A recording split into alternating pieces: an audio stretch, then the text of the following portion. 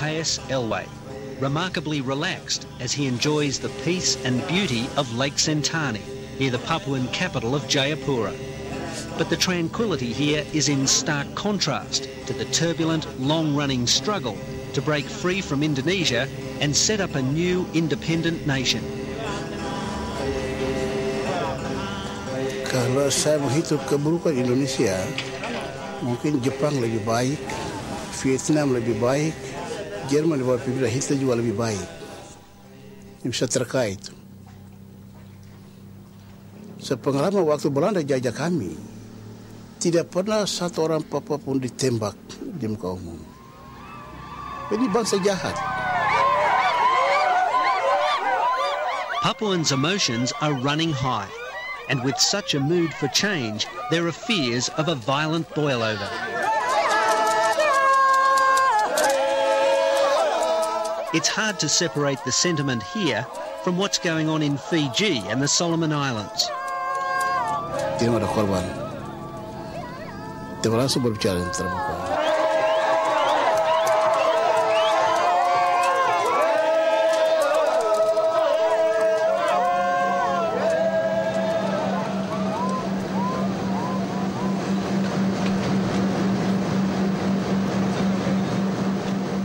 For these Amungmi women from Papua's highlands, this is a rare journey. Unfamiliar with anything outside their own tribal land, they're off to take part in what promises to be the greatest ever show of pan-Papuan solidarity, an historic independence congress in Jayapura.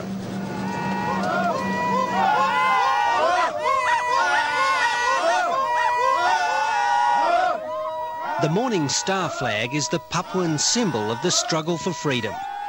The last time the Amungni people flew the flag was late last year in their hometown of Timika.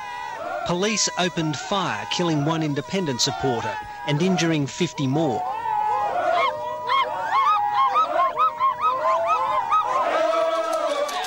Up in the hills of the capital, another highland tribe, the Lani from Mulia, have arrived after walking for 5 weeks. The mood for freedom and independence is infectious. A newfound sense of Papuan nationalism is sweeping the province.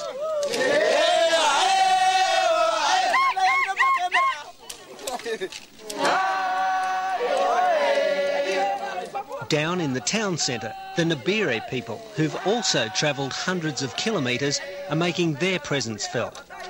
While it's not a sight to strike fear into the hearts of the despised Indonesian military, it's nonetheless a provocative and illegal act. Saya minta merdeka! Saya minta merdeka!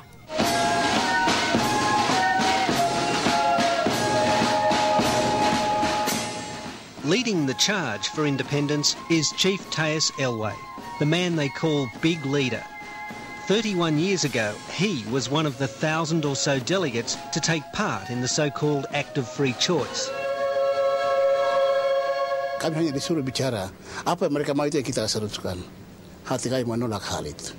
Karena kami didesak, ditindas, tidak bicara itu nanti tidak pulang ke rumah. Tidak ada kebebasan waktu. Kita coba berangkat dari sini jam 12. Taes Elway is a tribal chief. At 62, he commands royal respect in a close-knit community on the outskirts of Jayapura. For years, he was a fairly unremarkable member of parliament and signed up with the ruling Golkar party of former President Suharto. Dengan nada yang baik, penuh sopan. Then, 2 years ago, with Suharto's fall, Chief Taes began speaking out strongly in favour of independence and organising flag raisings, for which he was arrested. Mereka sudah membunuh, membantai orang-orang Papua tanpa kesalahan. Mereka menuntut haknya dia sebagai orang Papua, dia dibunuh dan dibatas. Hampir 800.000 orang. Mereka lihat cahaya itu, mereka jalan, mereka tidak tahu mau kemana. Putting his faith in Jesus, Chief Taes now claims to be the chosen one, ready to set his people free. Yohanes katakan, aku bukan. Mungkin itu yang mereka gambarkan. Saya belum pernah pikir bahwa nanti satu saat saya akan pimpin perjuangan. Belum pernah ada pemikiran itu. Ya, rupanya Tuhan menghendaki itu. Ya, sebagai alat kecil di tangan Tuhan siap. Apapun yang Tuhan perintahkan akan siap. Karena rakyat sudah menghendaki sebagai pemimpin. Ya, itulah tuntutan rakyat. Itu asal saya terus tolak. Dan saya sudah berjanji kepada rakyat. Sampai nyawa saya pun sudah saya persembahkan untuk perjuangan ini.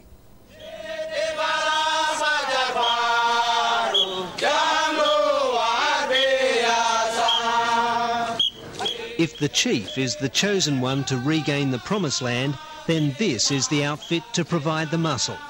The newly formed pro-independence militia group Satgas, or Task Force.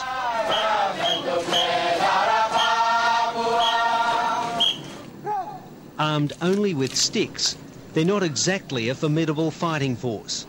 Indeed, among this ragtag army are thugs and criminals. But no matter what their form, ultimately these militiamen answer to Chief Teus Elway. Untuk sementara waktu mereka dalam batas-batas menjaga keamanan dan ketertiban. Tapi suatu saat apabila kita sudah hak kita dikembalikan, kita akan proses mereka itu untuk ambil alih tugas keamanan.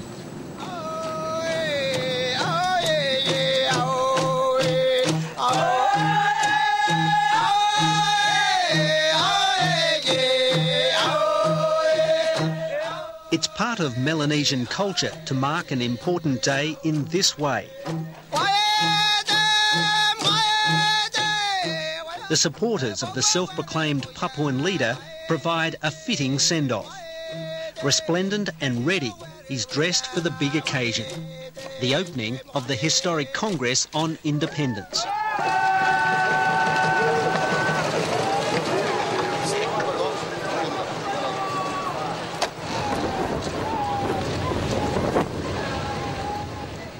Joining the convoy and casting an entirely different figure, another who's played a key role in the long and often brutal struggle against Indonesian rule.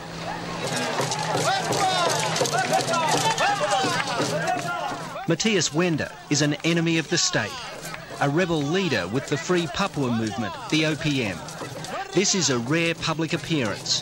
He risks immediate arrest and jail. Indonesia itu kami ini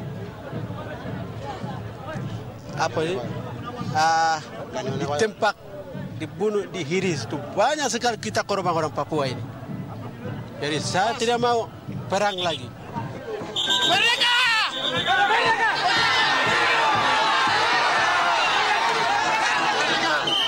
The chief, who's the star attraction, has pledged a peaceful campaign. The Indonesian government has even helped finance the Congress.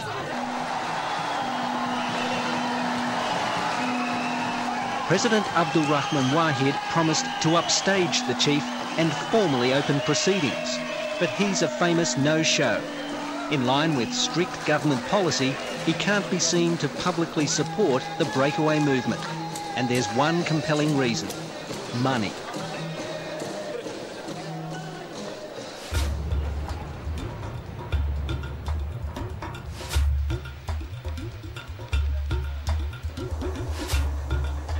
This is no tourist cable car. It's taking these men to an altitude of more than 4,000 metres to work on one of the world's most extraordinary projects, Freeport. It's one of the richest gold and copper mines in the world. Are we the crown jewel? I guess you could say we are, in the sense that we are the biggest operation out here. We employ 14,000 people. We provide an economic livelihood for thousands and thousands of people beyond that. So I guess that's my definition of what we are out here.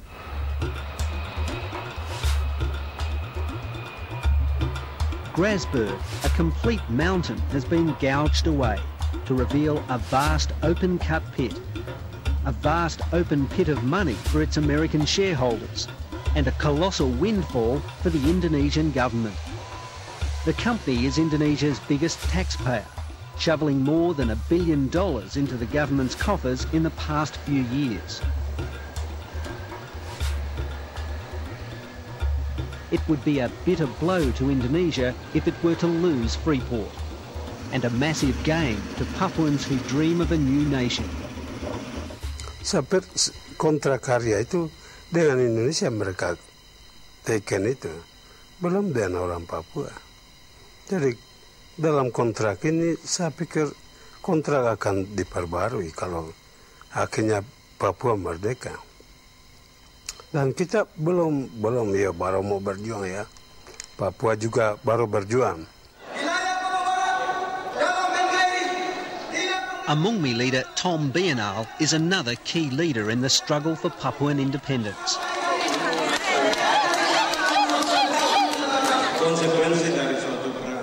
Five years ago, he sued Freeport, alleging human rights abuses and the destruction of Papua's resources.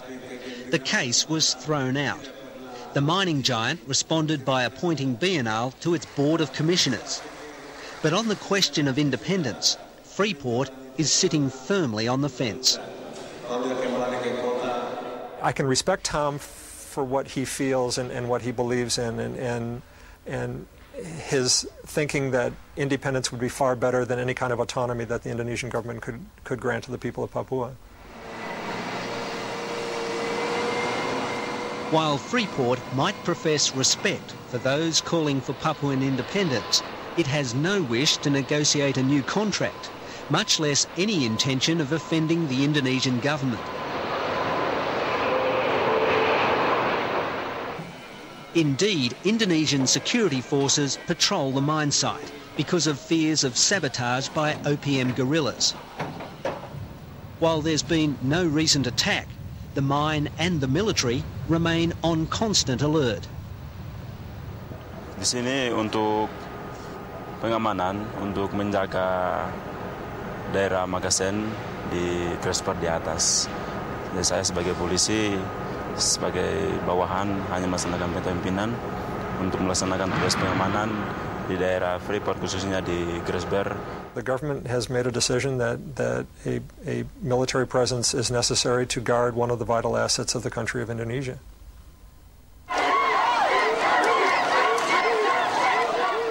Since the 1960s, the OPM has fought against the Indonesian military.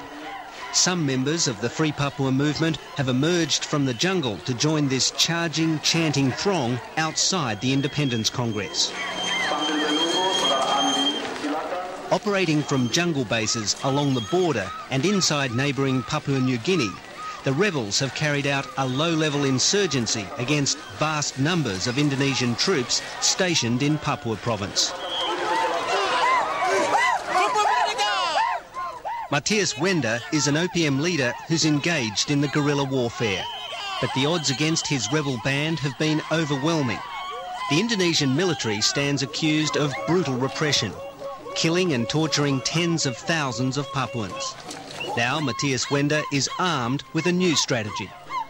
Tidak, merdeka, merdeka penuh. Ini bukan bunuh, periwangan suci, periwangan hukum halal. Jadi kita tidak bunuh, tidak ada, tembak tidak ada. Ya, hukum halal, hukum adat, hukum internasional. Kita yang orang Papua yang tiga hukum. Yang ada di hutan seperti Matthias Wender atau Kelly Kualik ini tentara. Kalau nanti sekarang dalam Kongres kita lihat mereka sebagai satu partai. Tapi kalau nanti merdeka pasti kita lihat mereka sebagai tentara.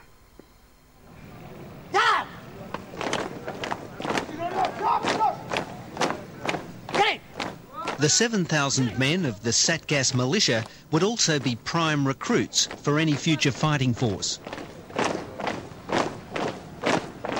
But while Satgas has close ties with Chief Teus, some rank and file members have not exactly embraced his message of peace and godliness. The militia's image has been tarnished by acts of violence and intimidation against business people and others who oppose the independence movement. Pasti ada keajaiban Tuhan berlaku untuk negeri ini. Kan sudah lunas membayar kemerdekaan dengan kami orang sendiri yang dibunuh. Pasti Tuhan mengerti hal itu.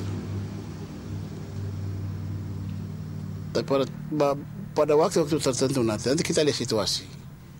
Kalau situasi mendesak, kemungkinan cara-cara kita bisa pakai. That's a prospect which scares those who don't share the dream of independence.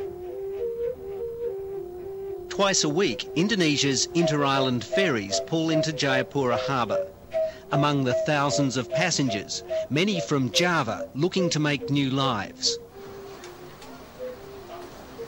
Their arrival will add to the rich cultural mix here, but rapid transmigration means Papuans may soon be a minority in their own land.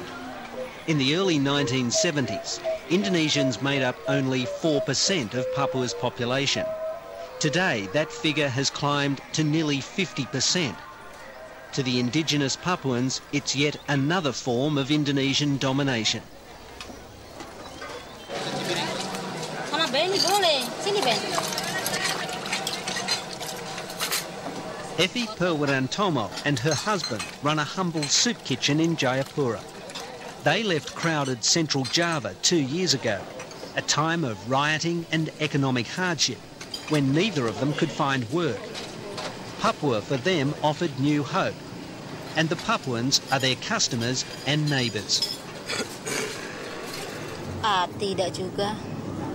Maksudnya ini, bisa berbaur dengan orang Papua, begitu orang Jawa. Bisa. Kami bisa berbaur.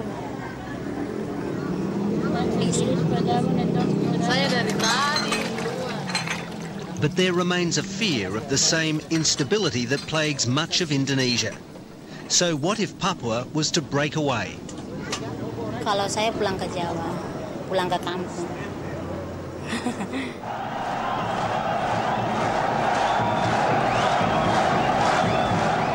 Papuans rejoicing. Congress delegates don't actually declare independence outright, but they do take a bold first step, declaring the province's incorporation into Indonesia in 1963 to be invalid.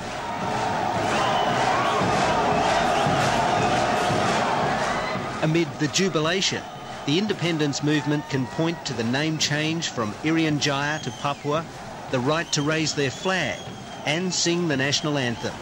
But these gains are largely symbolic. The United States, the European Union and Australia all back Indonesia and President Wahid. But once they organize themselves or initiate the steps to realize that kind of independence, then those people are against us and will take actions without any, let's say, compromise with anybody on that. Itu menurut Gus Dur, menurut orang Papua lain. Kami bangsa Indonesia, kami punya kulit, rambut, itu lain dari Indonesia. Kami masuk rumpun Melanesia, bukan Melayu. Itu yang Gus harus tahu. Dia rupanya buta melihat hal itu.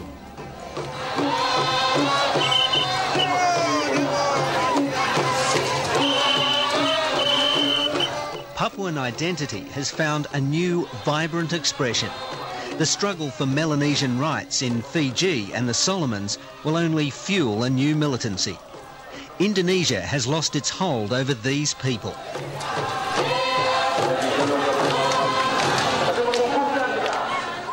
It's difficult to gauge the will of all who call Papua province home, but there's never been a referendum as there was in East Timor.